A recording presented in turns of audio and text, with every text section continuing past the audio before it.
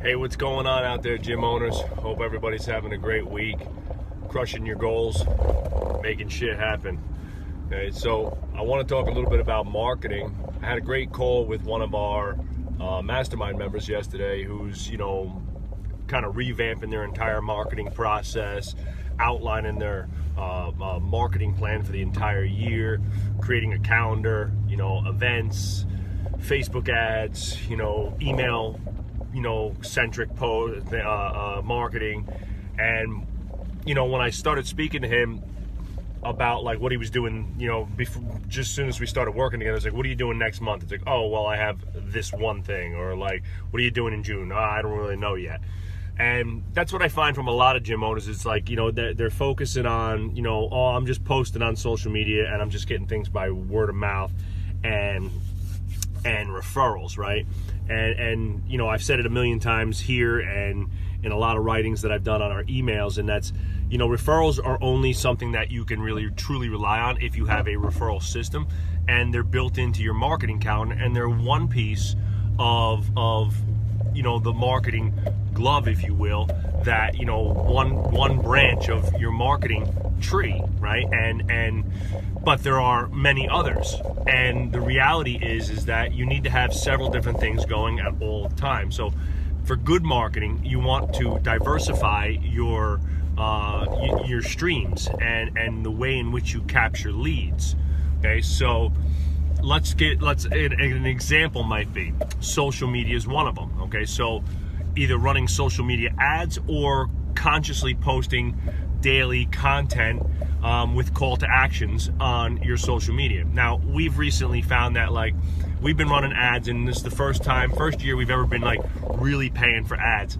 And I would say they're working for specific sales. They're not working great for just evergreen, spending $300, $400, $500 a month to just trickle people in. There has to be an action offer.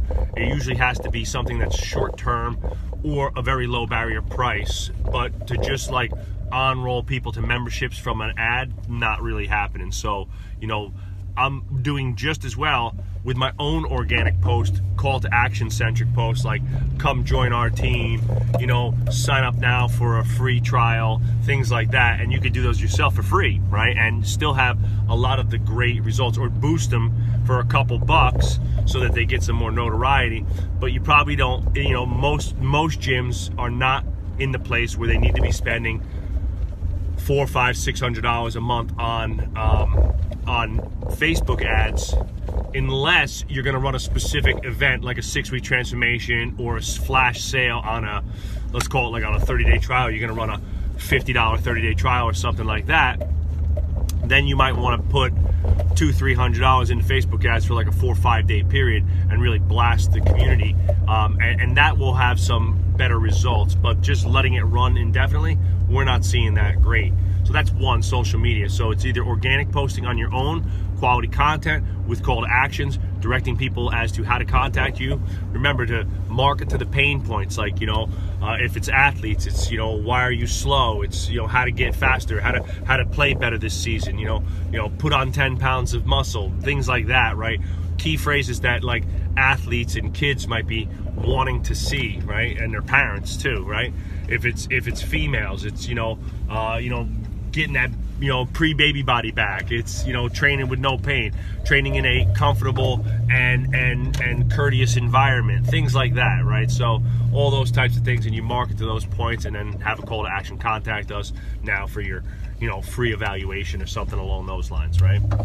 Then there's email marketing. Email marketing, in my opinion, is our number one form of marketing. That's how we do the most marketing. That's where we get the most lead generation, especially when it comes to our athletes, because we communicate a lot with the parents, and we put out a lot of great internal content on what we do in the gym, spotlighting athletes, spotlighting our performance training, spotlighting our testing procedures and things like that. So really building the value to the families and athletes that we train in terms of showcasing our expertise and the success that our athletes have had, and that builds a internal referral machine and creates call to action. Okay, so that's email marketing.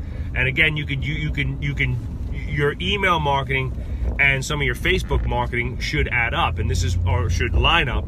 And this is why having a marketing calendar is super important. So let's say it's fall and you're getting ready for back to school and possibly even like fall training, right, for athletes, right? So now I'm gonna have, emails, social media posts, all directing people to the same type of thing. They could be different. You could take a great article that you wrote and chop it up into a whole bunch of social media posts, but everything's directing to one call to action, like, athlete enrollment for fall training, something like that. So like our winter sport athletes, preseason training starts in September, October, whatever it is, and then go from there.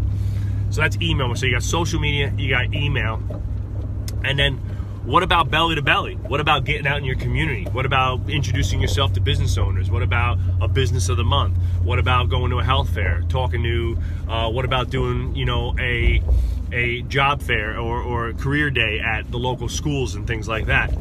What about going out to sporting events? If you train athletes, you need to be present at sporting events. That's just, kind of par for the course. You need to, get out to football games, basketball games, wrestling matches, and things like that. We've gone to thousands over the last, decade, and we still continue to go to a lot of them, right? And that's a big part of our marketing, is being seen, being able to talk to parents, being able to seek athletes that we have and then meet their parents, and then their parents introduce us to their friends while we're there. Oh, this is Joe and Dan. They've been training my son for years. They're great. Varsity House, you got to go check these guys out. Give them a card. Come call me. We'll love to meet your kids.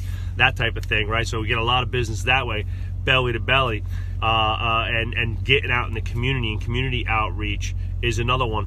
You have print ads. People say print is dead, but print is only dead if you use it wrong, right? So getting a newspaper to do a story about your gym, getting a newspaper to do a story about a success in your gym, running a local ad in a specific, like magazine that's local, specific to, if they have a health issue or something like that. It's not that they don't work at all. It's just that your expectation can't be that you're going to get thousands and thousands of leads. It's just one more branch of your marketing tree. So, again, that's, email marketing, social media marketing, right? Belly to belly, live in-person sales and marketing, right? You could have Google, working for you. Obviously SEO and all that's going to drive, traffic to your local, gym. And if your SEO is strong, that's gonna, organic search is gonna help find your gym a little bit better and things like that. It's really important that you kind of look into those things as you start to grow. But I always say, everybody I ask in the gym business says, well, my number one is referrals. Well, then if referrals is the number one, and you want to get more highly qualified leads that are similar to the people that you have and like already, right? Well, then build in specific referral campaigns throughout the year that are going to attract those people with a call to action in a specific time frame, so that they know exactly when and how to refer. So like a bring a friend workout. Hey gang, we're having a bring a friend workout on Saturday, May 4th. We are actually, and here's a great opportunity to bring a friend and see what we do, right? A gift of fitness, something we had a huge success with last year, right? And send out a free 30-day trial to every single client that we have, to give to a friend, family member, or coworker around the holidays, to make them look like a hero and be like, hey man, here's a great month of training. Go try this place out. It's fantastic. I love it, right? We do August is for Amigos, right? $100 off our 30-day trial, $100 cash to the referee, things like that. So you could get really creative with, you could run a referral competition, right? And give away prizes, right? And things like that. So but again, if it's not on the calendar and it's not planned out in advance, right? And you can't sit down in November and say, okay, this is what we're doing for the next year, right? Start planning your calendar in November, December, and have the entire year laid out.